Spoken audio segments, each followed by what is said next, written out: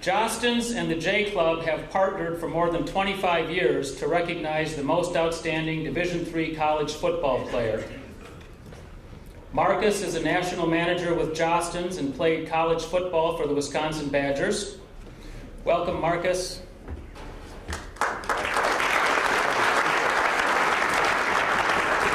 Good afternoon, Johnnies. It's good to be here.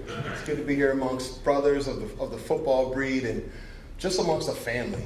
You know, as I mentioned earlier, I got an opportunity to play football at Wisconsin, and when I first moved here back in 2000, they said, you know what, you got to get up and watch a St. John's game. So that fall, I ended up going up and I watched the Johnnies beat up on the Tommies, and I tell you what, it was an awesome experience. And I said, no matter what,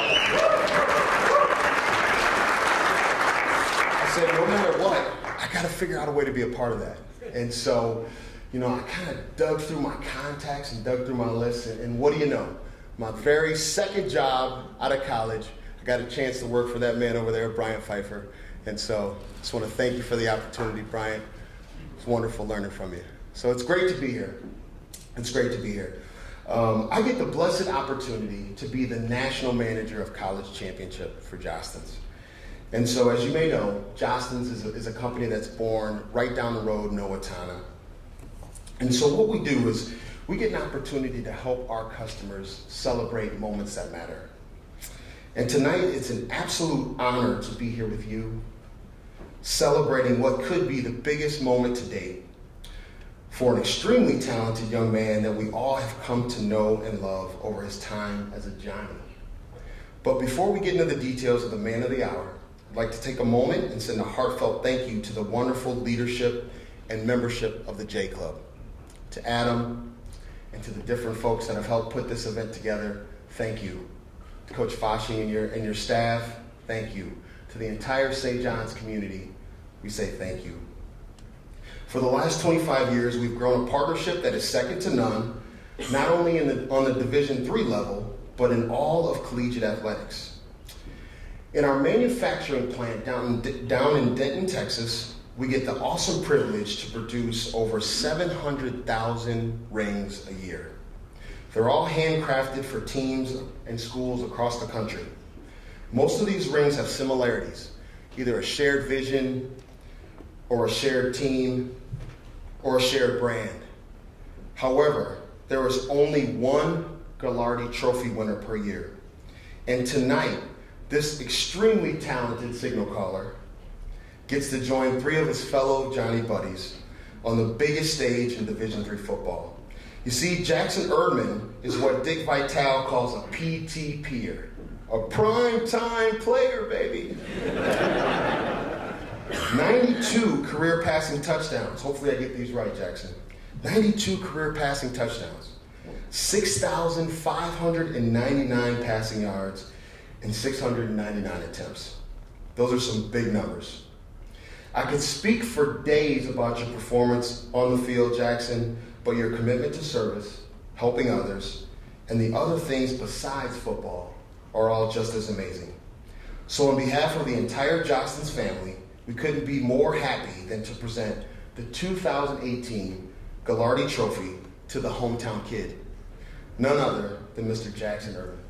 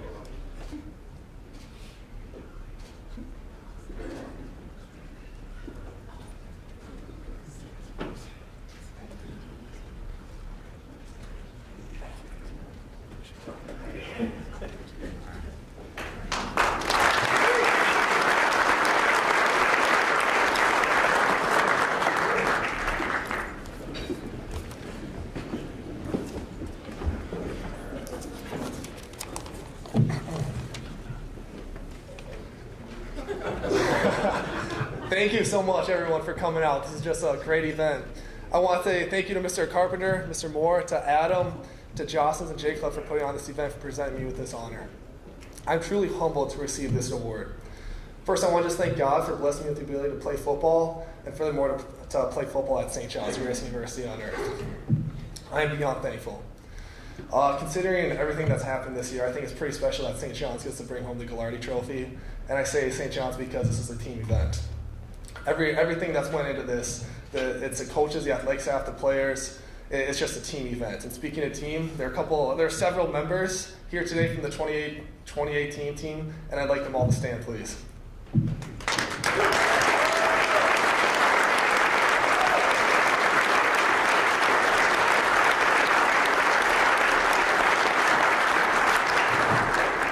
Guys, everything that happened this season, one of the most historic seasons ever at St. John's, all because of you guys and everyone else. Thank you so much for everything you've done. I love every single one of you, and thank you for being here. To my offensive linemen, Benjamin, Danny, Carl, Nick, Isaac, Josh, and Otto, thank you for always protecting me and having my blind side. It doesn't happen without the big boys up front. Everybody knows that, and I love you guys to death. To all my wide receivers, tight ends, running backs, thank you for everything and making my job as a quarterback easy. We seriously have the best skilled positions in the nation. And coaches know that, everybody knows that. It didn't look like that on paper, but because we're so deep, we got to spread the ball out, and that's what made us so tough to stop. So I want to thank those guys for being so unselfish with the ball and for making my job easy. I want to thank the other QBs, especially Ben. Ben Albert, we talked so much, other coaches, any other team in the country, he'd be a starter. I want to thank him for pushing me to be the best I can be. And I want to thank Chris Backus for always getting on me and not letting me slack off. I want to thank the defense for forcing me to get better each day at practice and for always letting us win in the 2-minute drill. I want to thank the scout team for giving it their all every single day at practice. They made us so much better, and half the time they're better than the team we played on Saturday. Specifically, I want to thank Jacob Lucas. Jacob Lucas is a 4-year senior scout team player. Every single day he came to practice, led the scout team. He met with coaches, watched film to make sure they were in the right spots, being the best that they could be for us as an offense. And we wouldn't be up here. We wouldn't be here today. We wouldn't have had the season, and I wouldn't be up here if it wasn't for Jay Louie in the defense. So thank you so much.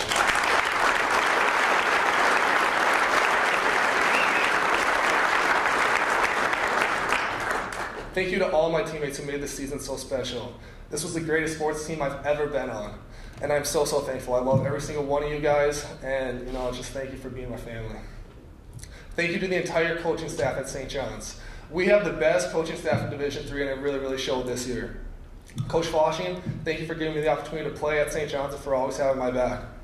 Cole and Josh, thank you for doing an unbelievable job with the game plans this year and for always believing in me.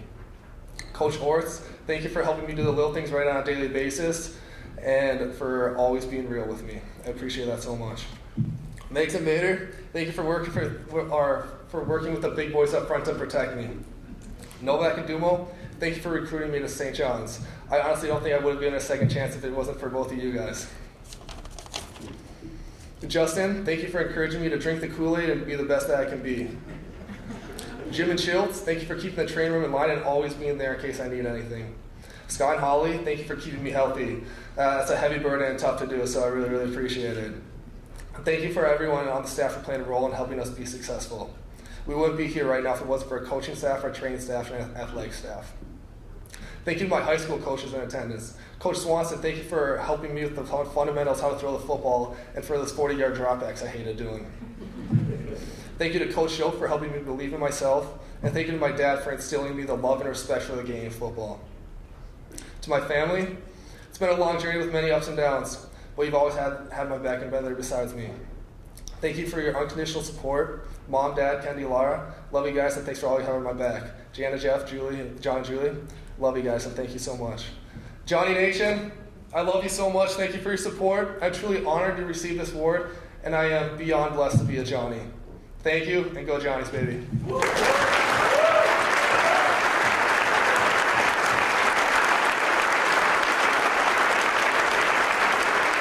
First of all, congratulations. Great joy to watch you this year. The highlights. You led St. John's to an amazing season, and the broadcast crew extends our congratulations to you too. You're fun to watch, and you put on a great show. Talk to me a little bit about what you look back on and remember the most, and was your favorite highlight of the year? Was it the St. Thomas game, the playoff run? Tell us about it. Yeah. Johnny Tommy this year was. I feel bad. I do that too. Go ahead. That stuff would be just everything about that week. So much emotion into that game and just that week. It was very, very special. And coming out, coaches put together a great game plan, and we were able to execute it decently well, I think. And then just put a stomping on St. Thomas, put them in their place. It felt really good. So that's definitely a highlight. It was just a crazy, crazy special season. There's so many highlights. Playing Thomas More in the snow, that was pretty special. Bethel, first pass to Will taking it to the house, making all those guys miss, carving them up.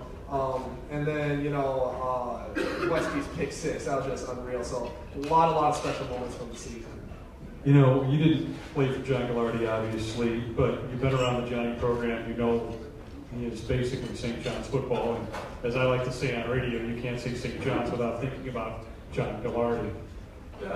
Talk to us about receiving this award. It's named for him and all that goes into it. What does that mean to you? It's so special. I didn't have the opportunity to meet John, but he put D3 football on the map at St. John's, and it's just so special that I have the opportunity to, one, go to St. John's, and two, play football at his university. I'm very, very thankful for that. And we just see that every day in the coaches and the players and the alum. This is all John. This is what he did. This is what he stood for. And then just the alum, the relationship. Tom Linneman, I'm sure you all know he's had a huge impact on me. And then the week of John. You overcome it though, and we appreciate that. Thank you. But just a little bit about Tom. That week when John passed, he came up to the Johnnie Tommy game, and he's at practice before, and then he went out to dinner with a couple of us at Gretzky, and he's talking, and he told us, he's like, hey, tomorrow at some point the game's not going to go well at one point, and just looked up and be like, John, help us out a little bit. So then, sure enough, I think the score is like, actually I don't know the score. But anyway, they're driving. It was 28-20. 28-20. Where the fumble happened? Yup, exactly. Yeah, when John poked the ball out of Parks' arms. Yes, exactly. That's what happened. I was a little nervous because we were scoring stuff, but they're driving in, so it would have been even closer. And I look up, I'm like, John, help us out a little bit here. Sure enough, next play, pokes the ball out, Max returns it to the house. So just really, really special. So I'm very, very honored to be here at St. John's. Obviously, doing work in the community is big for you. It was tough to get you on Football Weekly. You were so busy helping out in the community. Where does that come from, your want to give back the way you have? Well, it was instilled in me since I was young. My family would always help out feed my son and children locally, or else to go with my high school football program. We'd go volunteer and stuff. And then once again at St. John's, I remember meeting with Coach Washington. He said, at St. John's, we strive to be the best athletically, academically, and helping out community service. So, that's just fostered all through this. And St. John's and St. Ben's presents a lot of opportunities where we can help out and give back. So I'm very fortunate to be able to do that. Well, you've taken it kind of to the next level, because not only have you fought child sex trafficking, but you've also helped refugees and immigrants to learn English. And I think you helped out at Anna Marie's, the battered women's shelter, as well. A little bit of Anna Marie's. I went to Thailand. I had the opportunity to go to Thailand with a service trip, so I wasn't physically fighting sex trafficking, but I was working with organizations that help fight sex trafficking. So not as good as it sounds, but and then I helped out teach an English as second language class locally because I could see myself doing that in the future for a bit. So yeah, there's just a lot of opportunities presented to the school that I've been able to take advantage of. What are you studying at St. John's, and where are you helping? I mean, you got a year left, or a semester. What's your plan? That's a great question. I'm majoring in global business leadership, and then I also minor in theology, so kind of an interesting combo there. But I'm still trying to figure out what I want to do. It's okay, you've got plenty of time, and this is a great network. There are some, there are some people who would really like to have somebody like you, who's a leader and definitely showing his stuff on the field to help their company and organization, like the Packers, right? Okay, well, hey, we're all lucky you went to Penn State and not Wisconsin. You wouldn't be here tonight if you was at Wisconsin. You'd be there. You're better than those guys. You tell them. I don't know about that. Yeah, no, I do. You got 1 year of eligibility left. I know you're still in Collegeville, right?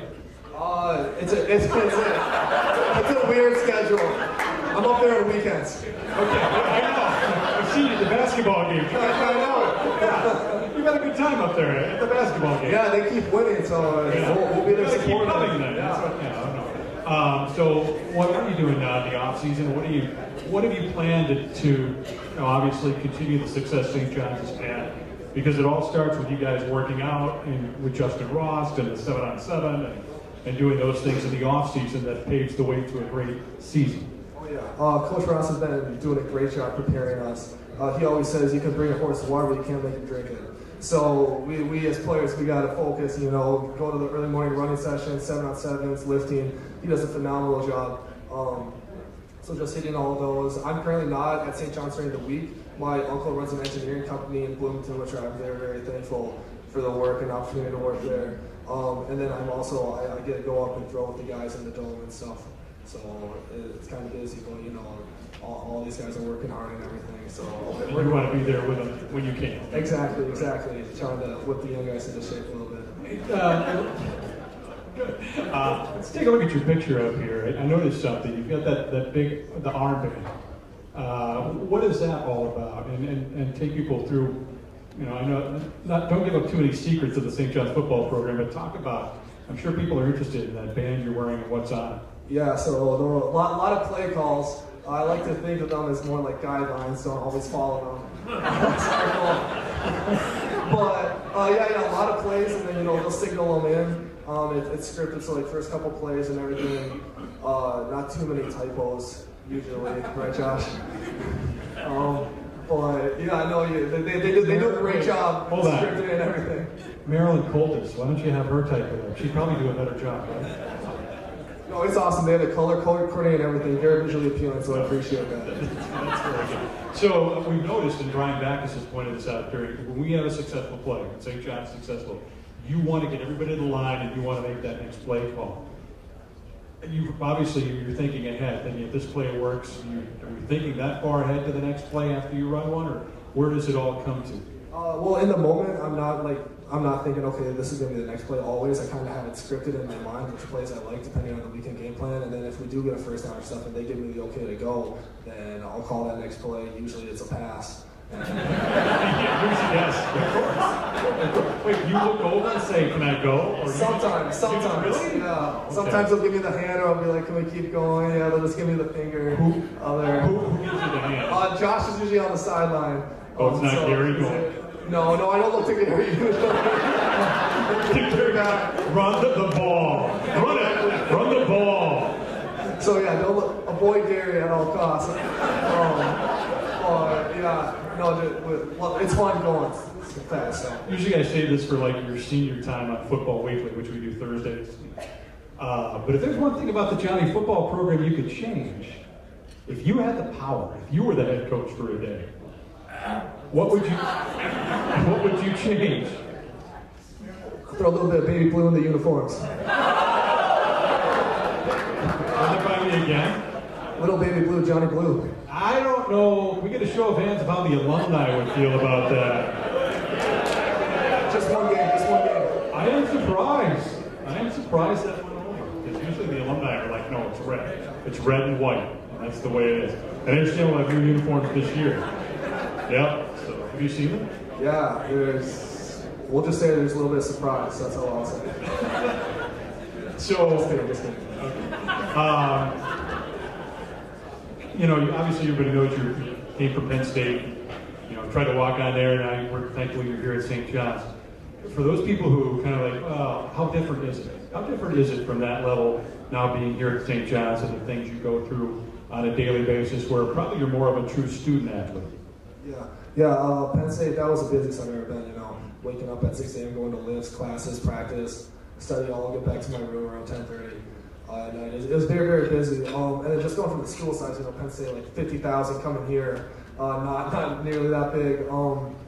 And then just like Penn State, you know, that was a lot of whistles and like different practice structures, so that was a lot different. You know, as far as guys go, we always talk, St. John's it's a D3 school, but it's a bunch of guys it's a lot of D3 football players that shouldn't be playing D3, you know, so it's so much fun. What's the atmosphere? That's what, Oh, in the community, gotcha. I would think, well, no, I'm just saying that's what attracted you to St. John's probably when you reopened your recruiting and looked to transfer. Am I wrong? Oh, yeah. Oh, no, you're totally right. I knew it was a special place. My dad was always trying to get me to go to the Tommy Johnny game, and I never did. And then he actually made me look at St. John's, which I'm very, very fortunate for. And then Coach Novak and Dumo, I was like, who are these goofballs? You know, they kept bringing me back and everything. Just fell in love with the place. Fell in love with the place and everything. So, and then they can make you do that. Yeah, exactly. They're great at their jobs, and they kept bringing me back. So the first Tommy Johnny game you saw, you were playing. Actually, when I was thinking about transferring, I went to the playoff game at St. Thomas, and then that was the first one that I experienced. It didn't go as well as... No, it didn't. Let's move on. That was not a fun day, unfortunately. Anybody else have a question they want to pose to Jackson before we put the wraps on this? Silence. Okay. Oh, yeah, by the way, the number 2 is a very special number at St. John's. Have you been told that? Yeah, I'm aware. Yeah. Were you 3 at one point in time and then switched? I was, yeah. Okay. Go ahead, please. Super Mark question. When did you cut your hair? Do you really have to cut your hair? You don't want to repeat the question. They want to know when he's going to cut his hair. I was strongly influenced by the coaching staff and my father to cut my hair at the end of the season, so I gave it a little trim, but I don't think I'm going to be cutting anytime soon. You be you. That's right. Hey, what was it like being on the field at the Sugar Bowl? And you were part of the All-State Good Works team and going through that. I wish they had introduced more of you guys than they did at halftime, but that had to be kind of a thrill. Yeah, it was a crazy big stadium, very, very loud, down on the sideline when we were there for a bit, waiting to go out. And then they actually had us run out to the middle of the field, like almost sprint, because they were on a time crunch, so I was just hoping, like, I can't trip out here. So that's all I was thinking at the time. But when I got out there, then I looked at the wrong camera too, so kind of screwed that up. But it was a very, very cool experience nonetheless. Good thing you were still in shape, though, from the season. Oh, yeah. All right. I guess that will wrap it up, unless you have a question. I do not have a question, but thank you very much, you guys. This was a great presentation.